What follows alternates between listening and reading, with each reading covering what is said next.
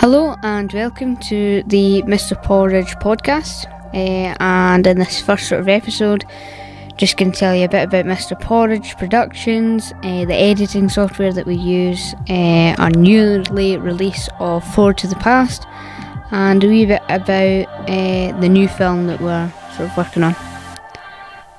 So just to sort of get into it, so Mr. Porridge Productions. Mr. Porridge Productions is a sort of small business that creates promotional films for businesses, and also behind that creates films / sort of short movie for you to watch, and that's sort of Mr. Porridge Productions. Started in sort of 2020 during lockdown, but the sort of official videos was sort of 2020. That's when I started using Power Director, which is the editing software that all of the Mr. Porridge Productions videos are made on.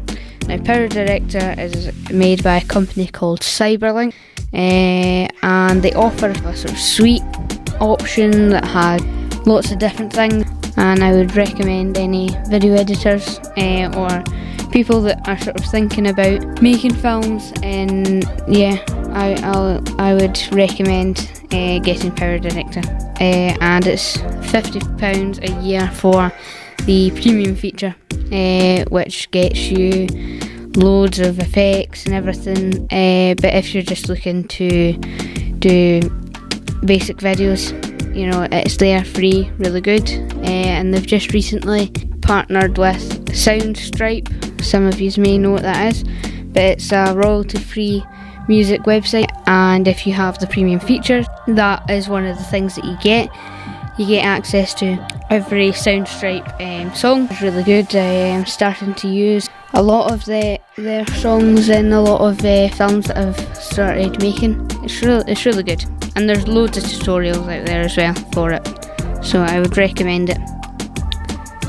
Now on to Forward to the Past. Now Forward to the Past, we had a premiere for it on the 15th of March, and that it went really well, and we're sort of working on it for the past year or so. It was sort of Easter holidays, April time, start of April, when I started the first storyboards, and through time it's just grew so much, and now it's what it is, and I'm so tired of it and don't want to watch it again for a long time, because a lot of the cast, they hadn't even seen it until the premiere, and being the filmer and editor and producer of it, you know, I was with it the whole way through, and they loved it, and sort of comedy set in the 80s, but yeah, it went really well. Now on to our new film. Now the new film, I'm not really going to try and say too much, but give an idea. So the new film it's called More Than One Way to Go Home, and it features a song from Soundstripe, also called More Than One Way to Go Home, so that sort of links, and it's about an autistic girl who gets lost, and just, you know, she's trying to get home, and she's not that lost for a normal person. You know, she's 5 minutes away from a house. She lives in a small village, but just the fact that she's not with her brother because her brother went off with his friends, so it's sort of tackling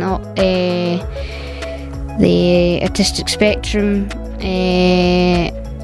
and also sort of adolescent siblings, and all that, and that will be on the channel when it is out, which should be sort of once it's filmed and finished the script, but I'm hoping, fingers crossed, that it's sort of finished in the sort of summertime, but yeah.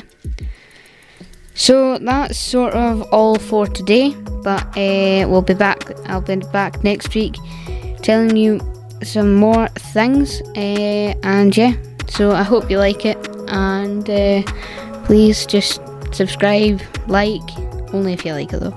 I'm not forcing you to like it if you don't like it, but if you like it, there's no harm in liking it, and subscribe, and you can get the latest podcasts, videos, and films and things. So that's all for the Mr. Porridge podcast of this week. Thank you.